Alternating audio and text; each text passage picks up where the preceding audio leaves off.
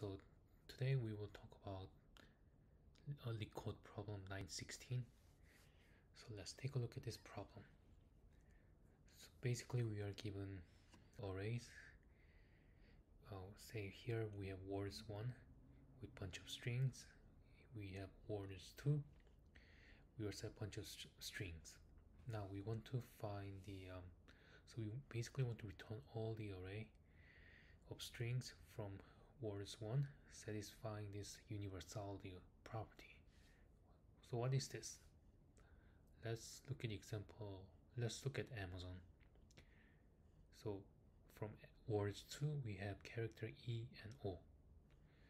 Amazon doesn't have letter E. This is not universal strings. Apple. Well, Apple has an E, but Apple has no O. So this does not satisfy the property. Facebook has both E and O, so it satisfies that property, so it is here. And Google has both O and E, so it is also in this output. Leetcode has both E and O, so it is also in the output. So that's it. It's pretty similar. Yeah, but these examples are very simple, and you also have to pay attention to this multiplicity. Now let's look at the more complicated example. Okay, so previously the words 2 we had letter E and O. Now let's change that to letter E, and here we have double O. Now in this case, so previously we had 3 strings, so we had Facebook, Google, and Leetcode were universal. So those were the output. Now here we have letter E and we have double O. In this case, Leetcode doesn't satisfy this universality property because we only have one O and we need 2 O. So this is something that you have to keep in mind, because the example didn't give you this kind of edge case, so this is something that we have to keep in mind. Now let's go ahead. This problem, the way you solve this problem is using dictionary. So in Python you'll be using I use collection module. So we just have to be very careful about that case where we had like multiple characters like here. So what we will do is we will count how many letters appear in words 2. So in this case we have letter E and letter O. So once we iterate from the beginning to the end on words 2, we will get letter E, and we only see this character once, and letter O we only saw this character once here. Now let's say words 2 is this guy. This is a little bit more complicated. So here we have letter L and O. So there will be, because we haven't seen, so this is we haven't seen previous letters, so we just set them equal to 1. So letter L we saw this once, and letter O we saw this once. Forget about 2 for a moment. Now when we are at here, when we are on here, we have E. Well, we haven't seen E beforehand, so we put E here and set that equal to 1. We saw, now we have this guy. We have 2 O's, but previously we only saw 1 O. So what should this value be? Why should this be 2?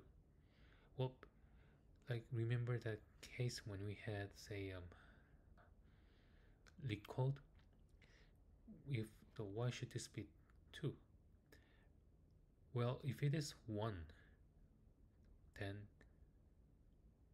we don't take this into account.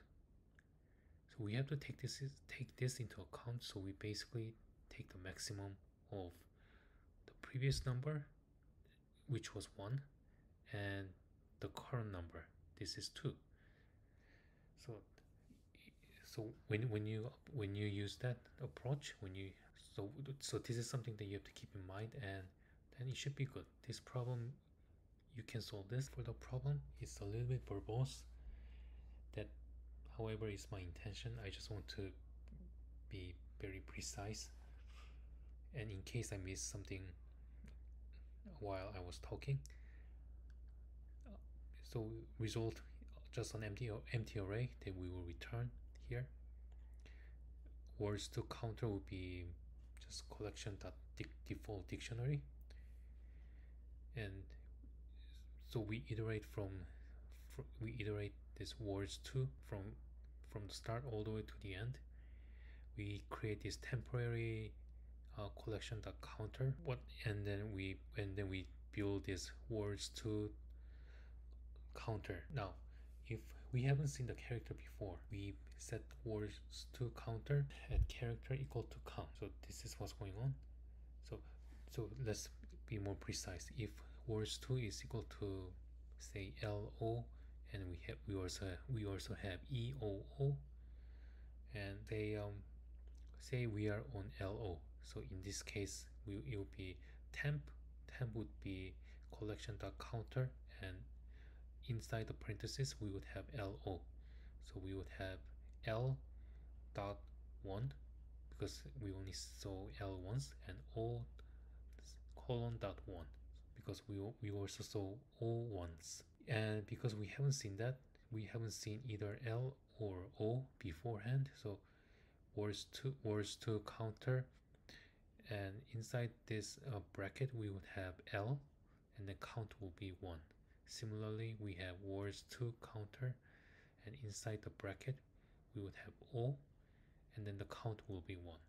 Now, suppose words is this guy, EOO. Then our temp would be E colon 1 and O colon 2. Now, E we haven't seen before. We only had L and O, so for this E will be here.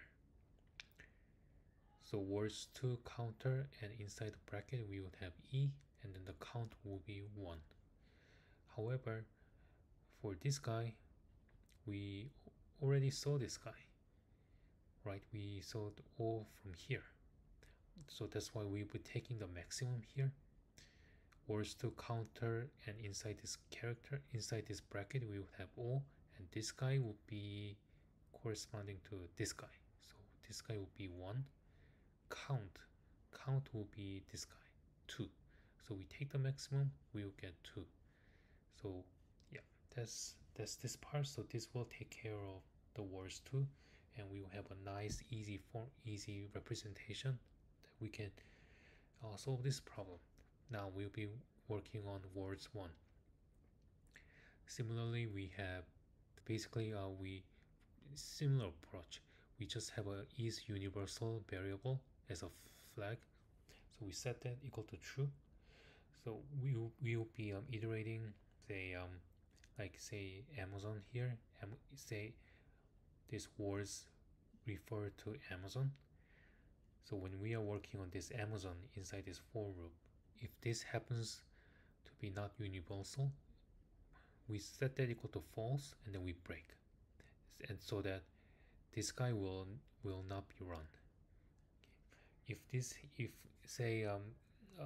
we have a words refer to Facebook, then this is universal. So we run all the way.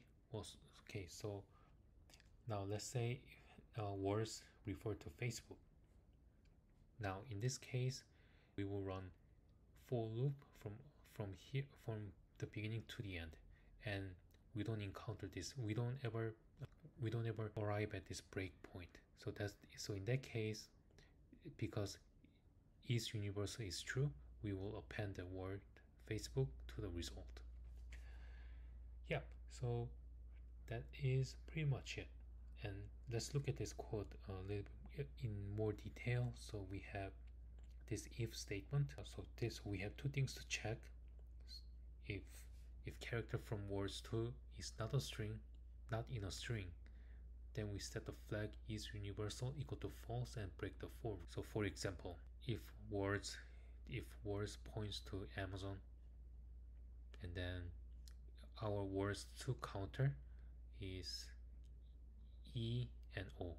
So basically using this guy. Yeah. Well, E is not present in Amazon. So we arrive here.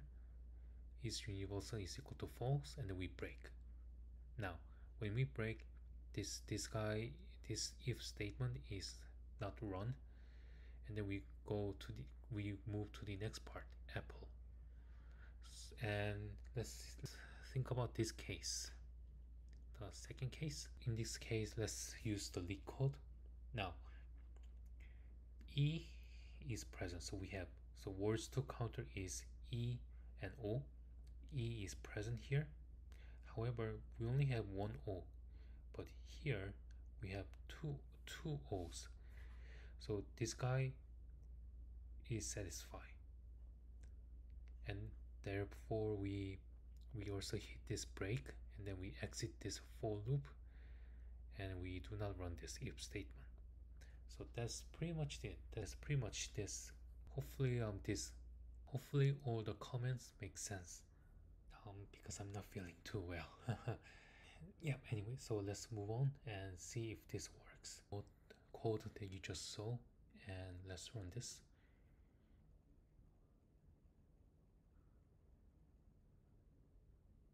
Yep. So that's for the today, and I hope this helps. And hopefully this code makes sense to you guys. Thank you so much for watching, and have a great weekend.